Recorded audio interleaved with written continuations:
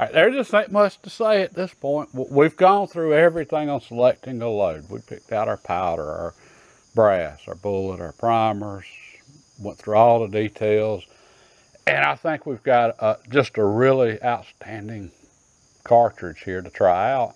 Now we just got to do our load testing and find out if one of these powder charges is going to meet our accuracy goals for this rifle and this project, and at least take care of our first goal for the project.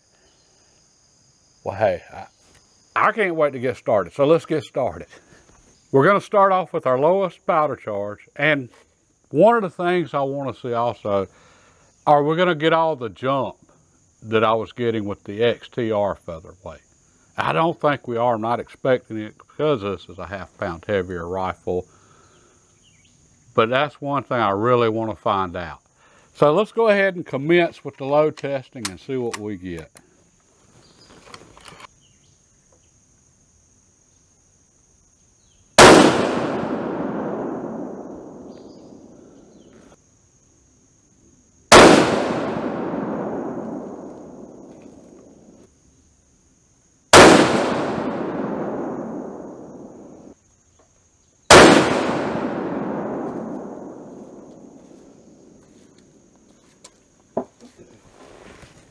Okay, I'm seeing a lot of little holes in that paper that I don't think they're what we're after, but the rifle shot exceptionally well. It was smooth. So we're off to a good start, and now it's just a matter of finding the right load.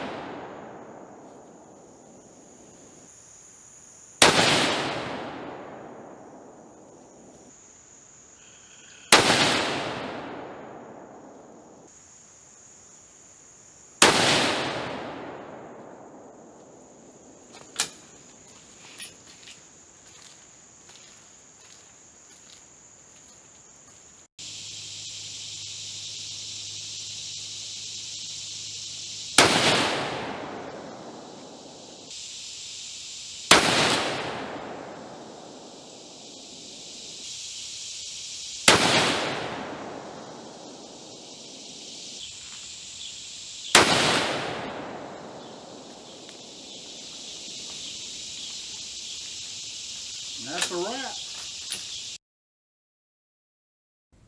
Okay, not exactly what we were looking for, but it's a start, and it was actually a good one.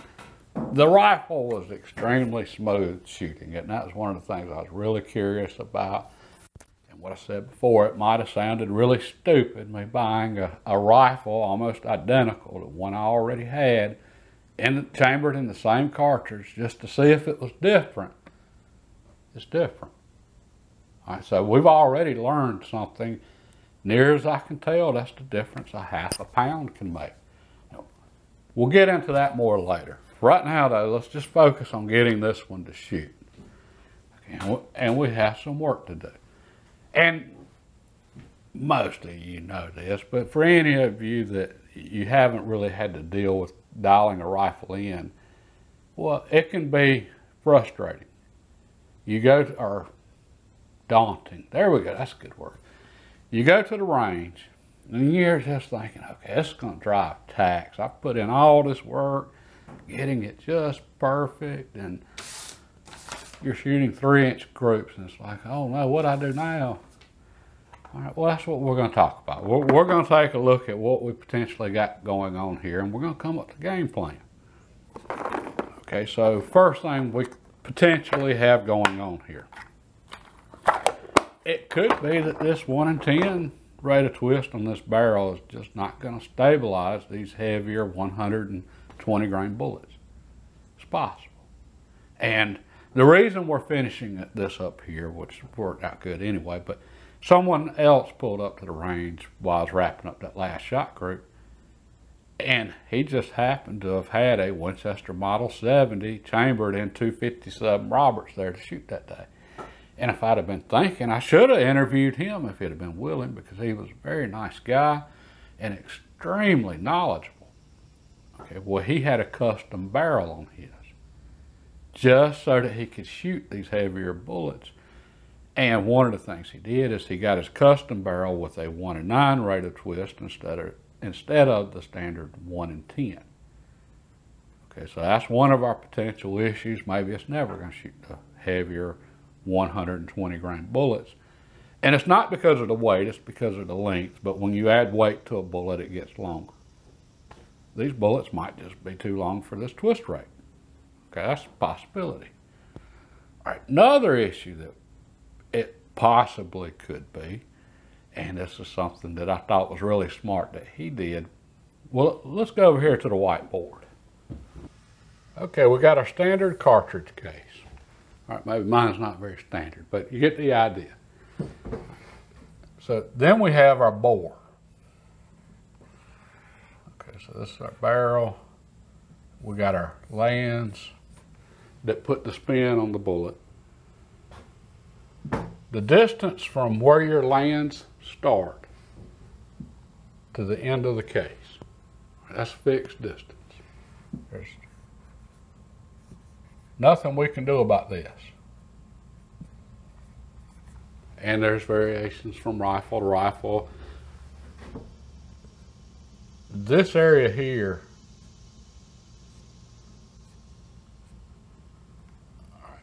in your chamber, it's going to stop right here at the end of the case, right at the mouth. This distance here, this is your throat.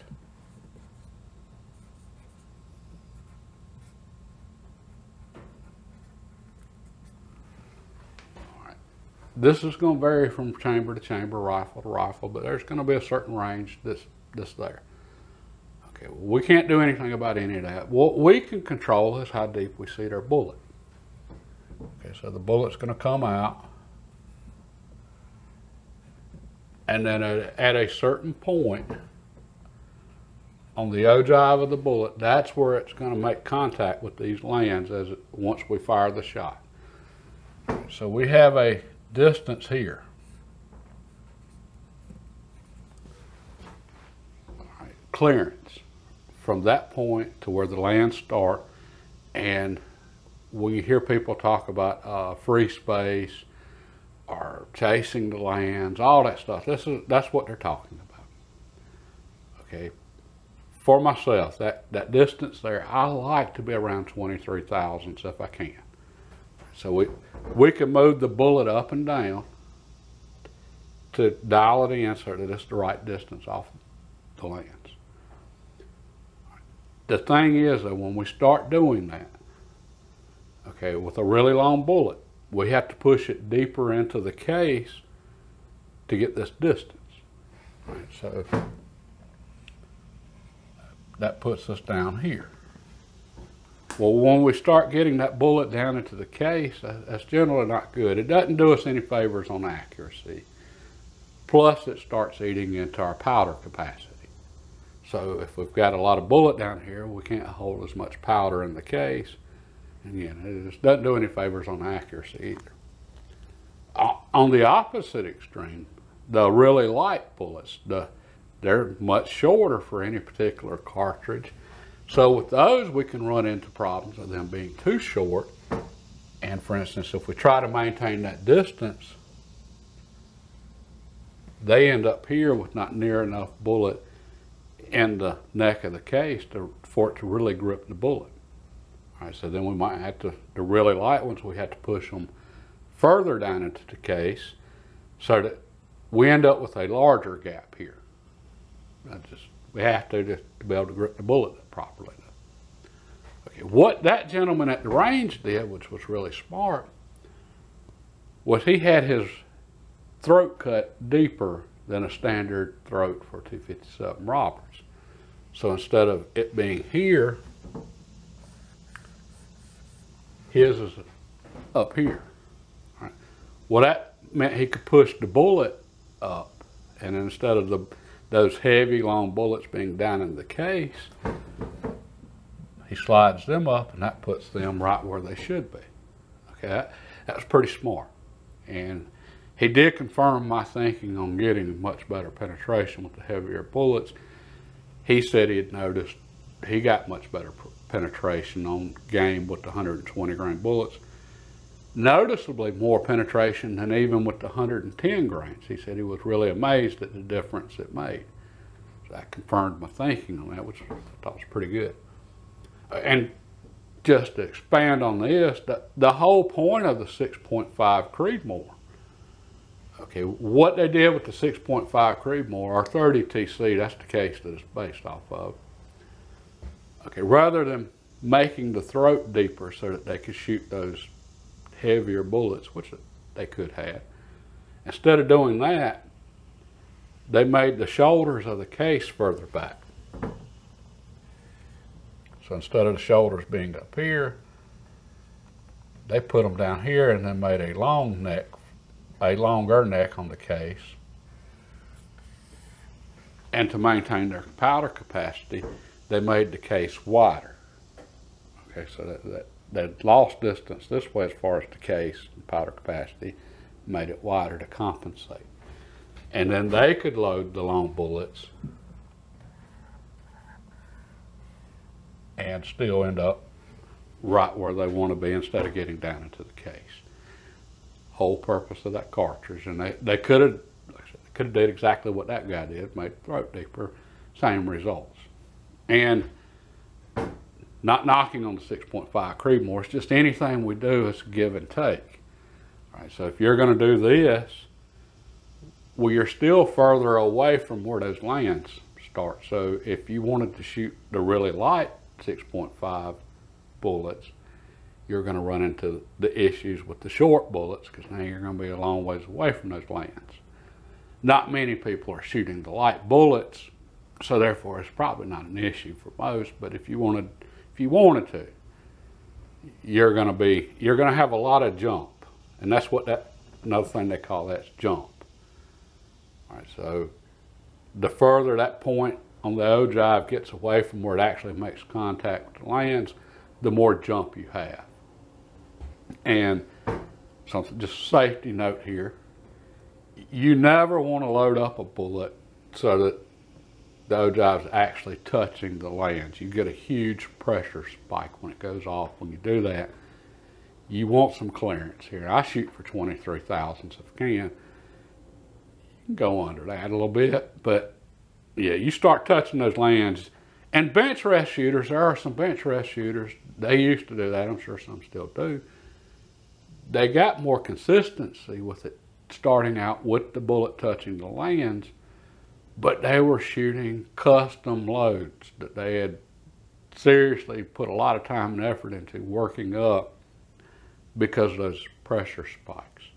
All right, so for us normal people, normal hunting, normal shooting, normal loads, we have to have a gap there, something.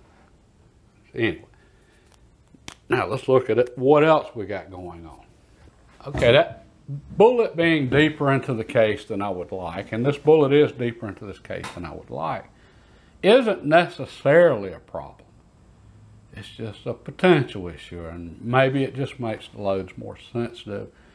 You really don't do yourself any favors accuracy-wise, but that doesn't mean it can't shoot accurately.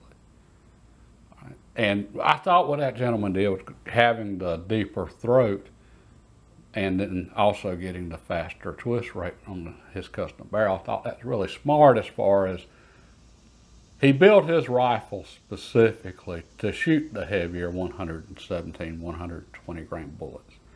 And keep in mind, most rifles are built to handle a range of bullet weights. That's where to get the versatility from. Right? With a custom rifle, he built his for a specific bullet weight. So he's probably going to be able to get the heavier bullets to shoot accurately a lot easier than like with us, where we're on the extreme of what this particular setup can handle. That doesn't mean it can't handle it though. I was impressed with what he did there. Okay, another potential issue, or issues.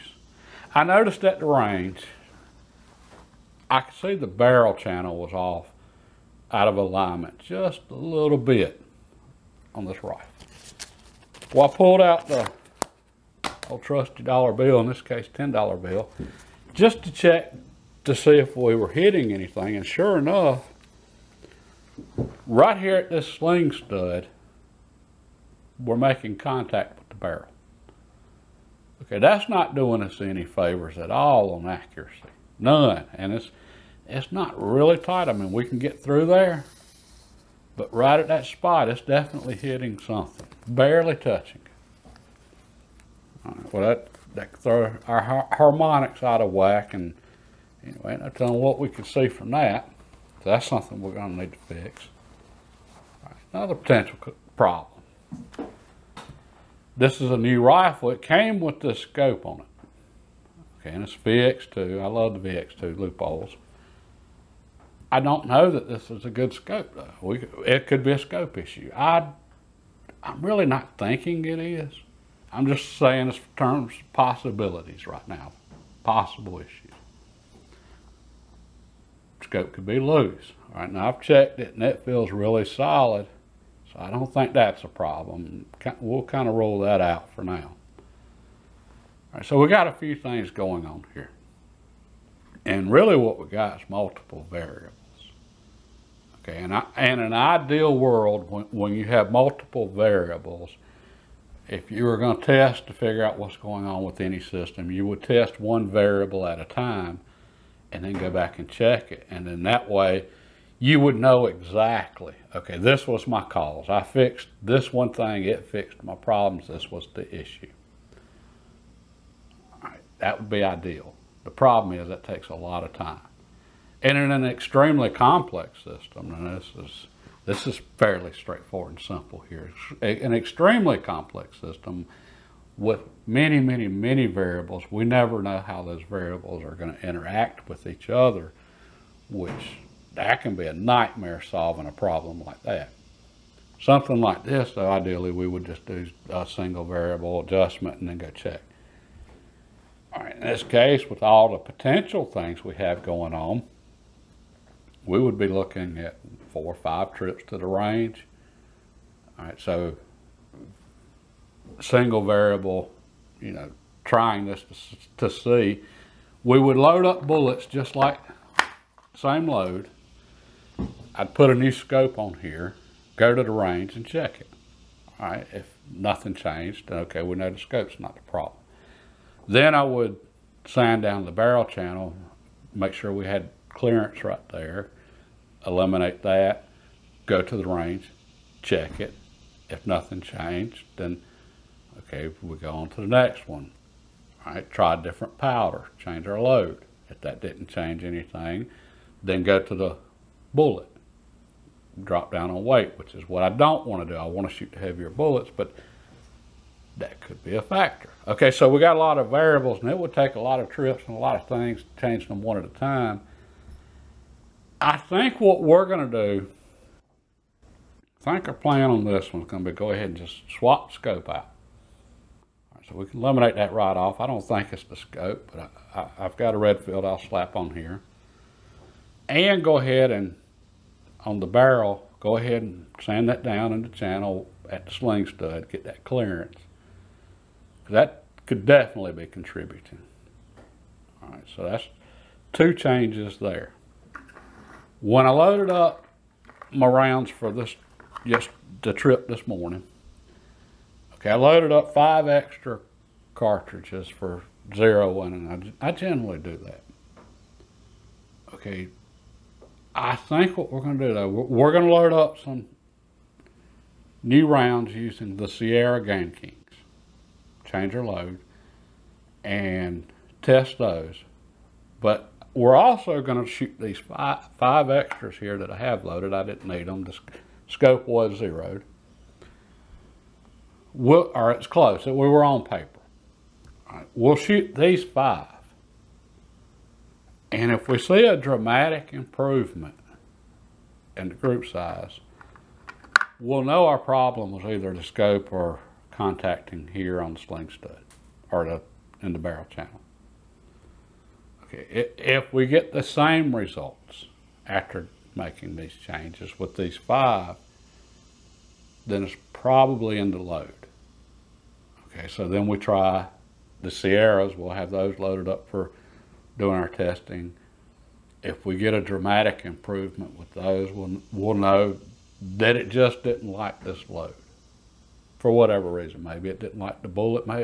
I don't think the powder's a problem. I noticed we had really low standard deviations on our velocity, which means we just didn't get much variation in our velocity, which is a really wonderful thing.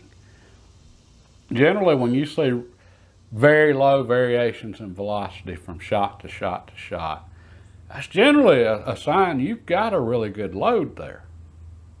Right. And we had low standard deviation. So I think we're going to stick with the powder, stick with the primer, and then just change up the bullet, see what we get. And like I said, try these 5 out. And did these change after making these changes? That should tell us something. So we've got a game plan. And we'll get out here sometime this week and we'll get this changes made that we talked about to this and get some more cartridges loaded up. And after that, get back to the range and see what we got and go from there. And something I did want to mention, I didn't really clarify this in the first video, I don't think, but when I talked about the XTR featherweight and it just jumping and me getting horrible grooves, that's not necessarily any fault of the rifle. That's the fault of the shooter, me. I think when we get into the lighter rifles, it just requires more skills to shoot them accurately. And I just don't have the skills necessary to get the groups I want with the heavier bullets in that rifle. And when I say recoil, again, it doesn't hurt. It comes back, and then it just bounces everywhere. And y'all will get a chance to see that at the range in the future. But so yeah, I don't want to make it sound like I'm saying anything about the XTR featherweight. As a matter of fact, it being a ½ a pound lighter, it is a featherweight. It's what it's supposed to be, a lightweight rifle. So adding a ½ a pound to this one to make it easier for me to shoot is not necessarily a good thing. And you can feel a little bit of difference between them. And when you really feel the difference is when you pick up a standard weight rifle and that XTR featherweight, and you really notice the difference then at how much lighter it is. Right, so I wanted to throw that out. And some of you have commented that you've got XTR featherweights that it doesn't do that and they're just tack drivers, or you know people that do have them and they're tack drivers without that issue. I believe you. I mean, seriously, I honestly straight up believe you. I just don't know if there's any difference between those featherweights and mine, or you're shooting them different. I don't know. Maybe you've got better shooting technique. All right, very possible. One thing I can say, I've seen where a lot of people on YouTube have said with rifles that want to just jump everywhere, that they'll put their hand up here and hold the rifle down and then it'll shoot accurately when they're at the bench. Okay, I'm convinced that would make a difference on that XTR, but that's not what I want to do. And there are some cartridges that they're just gonna kick like a mule and you have to do that. I don't doubt that a bit in a lightweight rifle. All right, but the 257 Roberts is not one of those cartridges. It's not one of the heavy recoiling cartridges. Okay, and then maybe holding the rifle on the forend while you're shooting it, you know, that takes all of that out. All right, well, I don't want to have to do that. I want to bet, and this is me being stubborn. In the field, that's how I'm going to shoot the rifle, so that's how I, should probably shoot it at the bench. But at the bench, when I'm load testing, I want to rely on the rest, and I want to take me as much out of the equation of variables as possible. And I believe that with proper shooting technique and skill, with that XTR, that I can get really good groups out of the heavier bullets with it, if the 1 in 10 will stabilize those bullets. Okay, and all the accuracy problems I had with it were a lot more than just not being able to stabilize the bullets, if that's even the case. All right, now if it won't stabilize them, no amount of skill in the world is going to make up for that. All right, so anyway, just wanted to throw that out there. But that's where we're at, and God bless, and I will see y'all sometime this week when we get that done.